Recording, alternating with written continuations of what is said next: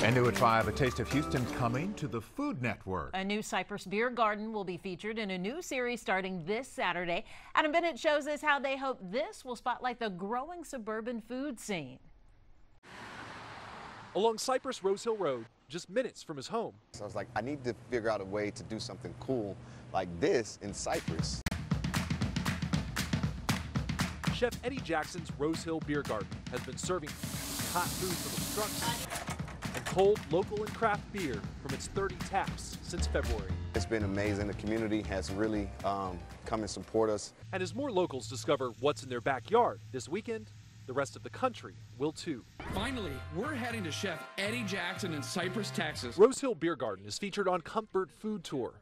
It's the new Food Network show produced by Guy Fieri and hosted by Jackson's friends, Mark Anderson and Ryan Fay.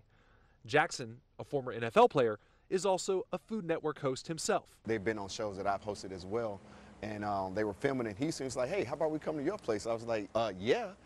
You couldn't return the favor. You've been on my show, so why don't you come and bring your show to my place? The episode features 2 of Rosehill's food trucks, including Craft Burger, where the host tried the morning after burger, complete with waffles, bacon, and a sunny side up egg. You know, normally when you do these shows, you just take a bite and then you say how it is, but they literally ate the whole burger. An episode Jackson hopes will showcase a place for families to eat, drink, and relax. It kind of gives the people in the suburbs the opportunity to do something different.